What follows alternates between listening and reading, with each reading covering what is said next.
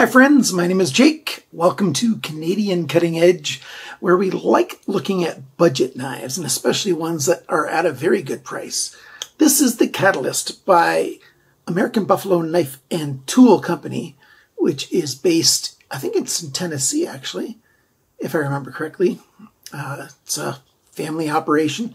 The knives, yes, they're made in the United States, in China I should say. They're designed in the United States. And it's an American company. They just have their knives made at a Chinese knife factory. And we all know that Chinese knife factories can make some pretty good knives. This is D2 G10. It comes in this tan with black wash, or you can get it black with black wash, or this OD green with black wash. I got mine from White Mountain Knives. You got thumb studs. You got a flipper. Very, very nice. My coupon code for White Mountain Knives is CCE, so whenever you shop at White Mountain Knives, make sure you use that coupon code on whatever you buy. If at checkout it says that the code couldn't work, that's because it's an item that the manufacturer says is not allowed to have discounts. In that case, once you've finished the transaction, just email White Mountain Knives back again. Tell them that you're a viewer of Canadian Cutting Edge and you'd like the 10% discount on that item. And they'll refund you the discount value. So there you go. We've got a fairly thin handle, nice blade, good shape, useful for a lot of things. I think you might be curious to see the review, so stick around.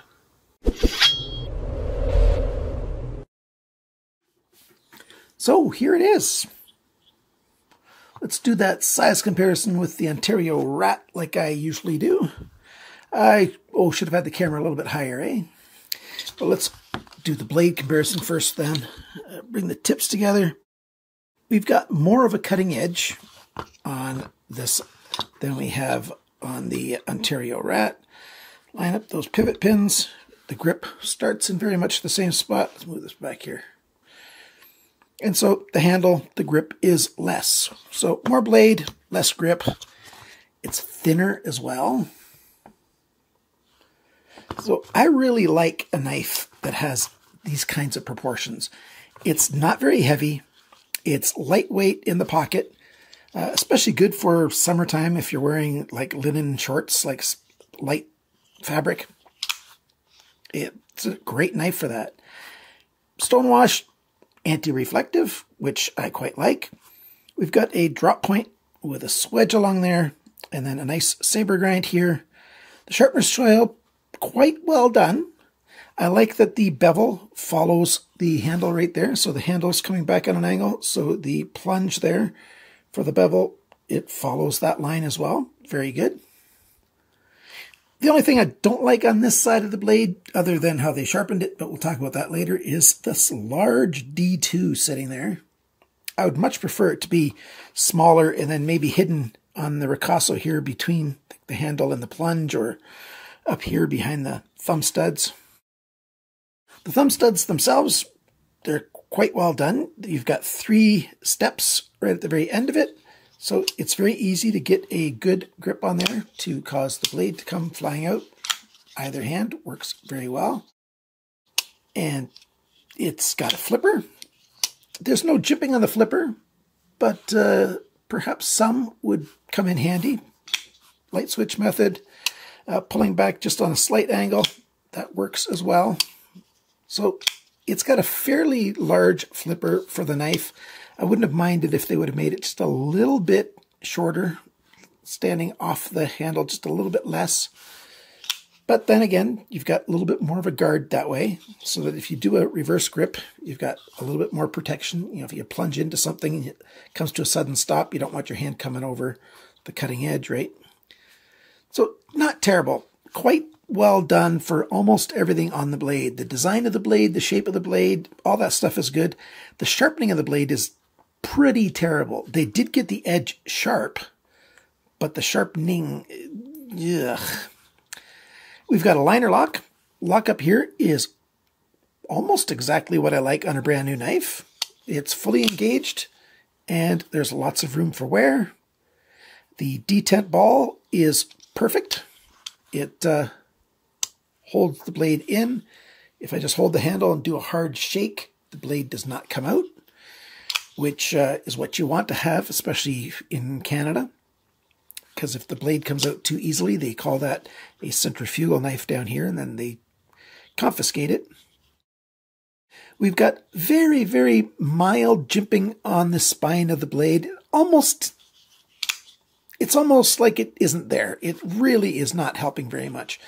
But the jimping on the thumb rest area, on the handle scales, pretty good. On the liners as well. You really get a good grip in there with your thumb. But if you just relied on it up here, not so much.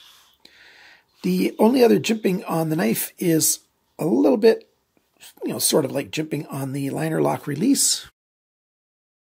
There's just enough of a cutaway of the liner and handle scale here, the G10, to get your thumb in there. I never had an issue where I wanted to open the blade and I couldn't. It just worked every single time. So that's a really good thing, and it's not aggressive enough to, become an irritant when you're holding the knife. The handle scales, because they're so thin, it is a little bit on the small side for somebody with my size hands. I wouldn't mind it to be just a little bit thicker, but a lot of people are going to like it this thin. And, sometimes I just want a knife that is thinner in the handle. So, this one hits those kinds of points. We've got that bend on the back here. It helps it to fill in the palm right there very well. The edges are all chamfered, nicely done. This G10 feels a little cheap. It almost feels like FRN, but they say it's G10, and it does look like G10. And when I took it apart, it is G10. It's just a little bit, I don't know if the resin they used in there is, I'm sure the resin's different. Not all G10s are going to be exactly the same. So there's that. The texture on here is pretty good for a little extra grip. You can hear the texture. And I slide my nail on it. We've got a back spacer that is partway through. And when I take it apart, I'll show you a little later, there is a screw right through here in the body. So we've got a pivot screw and a tail screw, but there's also a screw right there where that bend happens. So a little bit of a swelling in the middle of the handle, and then it comes back down and up again just at the tail. Very comfortable in a reverse grip and regular fist grip, saber grip. The knife is just comfortable. I think especially for people who are men's medium, men's large hand sizes, you're going to really like how this knife feels in the hand. At least I think you will. We've got a right and left pocket clip. It's a decent pocket clip. It's not one of the super deep carry ones, but it's very easy to put on the left side. They've got a cutaway right there. And they've got larger screws. These are T8 on both sides. They're not free spinning, so quite good. It's a decent knife. Let's take a look at this thing taken apart. Here I've taken the one scale off. These screws are actually quite big, and so they're very good. I've had some screws from American Buffalo Knife and Tool that haven't been that good, but these are T8 both front and back. D-shaped collar here, so this side won't turn, so don't try too hard. This side is the side that came out, but I can't guarantee that yours will be the same way on which way they put the pivot pin in. This is also a D-shaped pin that won't spin along either, so that's pretty good. Let's take this off here. This is my first time taking this apart.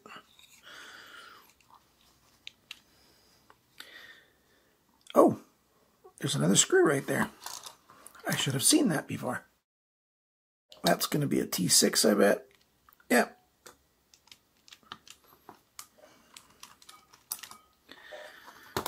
There we go. We've got small steel ball bearings in here. Decent construction. Nicely lubed in there. Nothing wrong with the way this thing's built. Unless you want a lanyard. You could tie a lanyard around this. You know, it looks a bit like a pulley, but the tip of the blade's going to get too close when you go to close the knife. Well, I'll put it back together now. And now it's time to go through all the dimension sizes, specs, that kind of stuff. 99 grams, 3.55 ounces. Not bad, 3.5 ounce blade. Factory edge sharpness, about a third of the way up from the heel. 130 bes, which is quite good. It's a little tiny bit better than average. The blade length and the cutting edge length are basically identical, so I'm going to say they're the same. 87 millimeters, 3.425 inches, so just under 3.5 inches. The thickness of the blade at the flat section is 2.68 millimeters. That's 0.1055 of an inch, so a little bit under an eighth. The blade depth, this way, it's biggest just before the heel of the blade, and that is 25.3 millimeters, 0.996 of an inch. The thickness of the edge behind the grind, again, about a third of the way up from the heel of the blade, 0.53 millimeters, 20.5 thousandths of an inch. So that's not bad. The grind angles. The grind angles are a right mess. This one here, right at the very end, it just increases tremendously. It's about 25 degrees, but then less than an eighth of an inch into it, we're down at about 19.5 degrees. And about an inch in, it's about 16.7 degrees.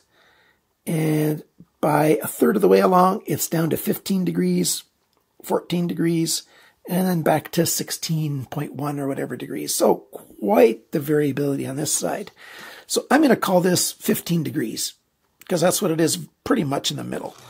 This side, I'm going to call 27 degrees because it's about 27 degrees right in the middle, but it gets worse. It's about 35 degrees near the tip, and then, 30, and then about 27 degrees halfway along. And then by the end here at the heel, it's 22.3 degrees.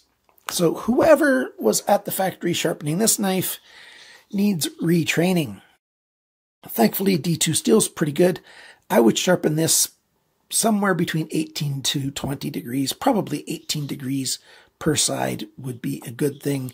The only thing is, I wouldn't be able to sharpen the very last little bit for a while, because to try to get it sharp right to the very heel, I'd have to remove an awful lot of steel, and I want to save steel. So I have a little bit of a video where I move the knife up and down this way, and you can look at the edge and see how much of a transition of the angle that is. I'll do that right here. Look at the light right here. See how it gets dark? That means the angle's changing, and it just follows all the way along. So it's fairly consistent along here, and then the angle changes dramatically right at the end. The other side's pretty much the same, but not quite as bad. Okay, so that's the grind angles and stuff. Talk about the handle now. The handle length, it is 115 millimeters, which is 4.527 of an inch. The grip area, it's right around 9.5 centimeters, about 3 3/4 inches. A decent sized grip in there. The thickness of the handle, just on the G10, 11.1 millimeters, 0.437, so well under half an inch. The handle depth within the grip area, it's largest right there, 25.4 millimeters, which is 1 inch. And when the knife is closed, it's biggest right up here at the flipper, 33.4 millimeters, 1.315 inches. And the total length of this knife is so close to 202 millimeters that that's what I'm going to say, which is 7.953. So we've got basically an 8-inch knife. It's a pretty good knife. I didn't demonstrate the use of the pocket clip yet. I'll show you that. I like the clip. Even though it doesn't flatten out, it wants to climb on, and then you push it in, and it just goes all the way to the bottom, just like it should. You've got a little bit of the knife sticking out. Let's move it right to the end here. Not too bad. The finish is sort of a satin finish. You know, it's not matte, it's not gloss, it's in between. Same with the screws. So not bad.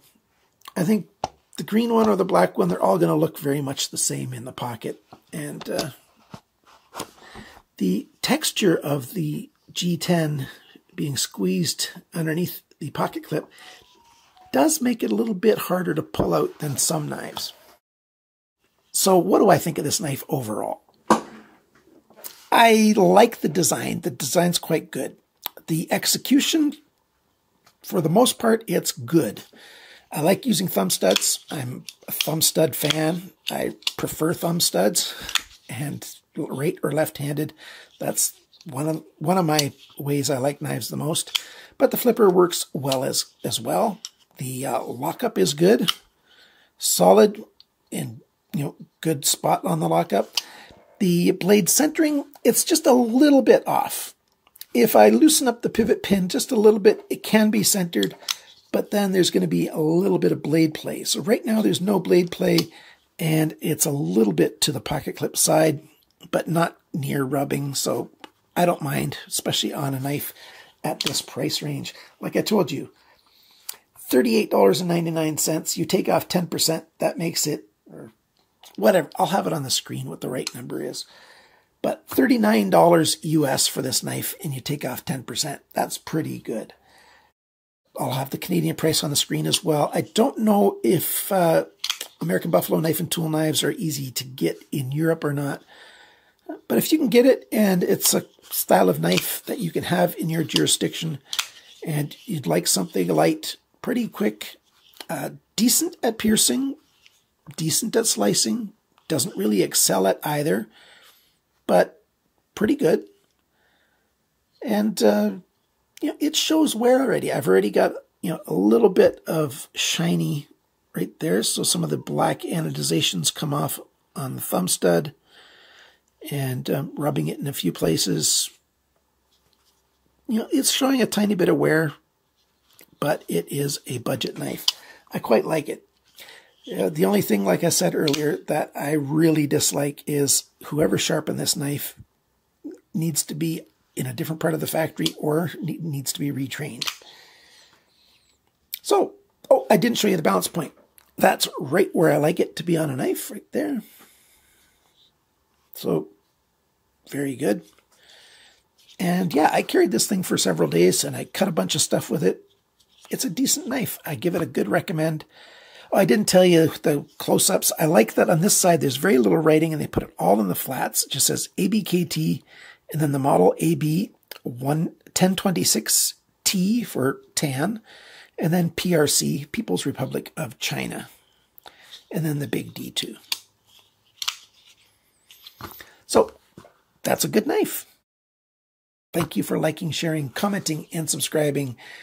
And remember, friends, cut towards your chum, not your thumb. And yes, that's just a little bit dirty. I was building some more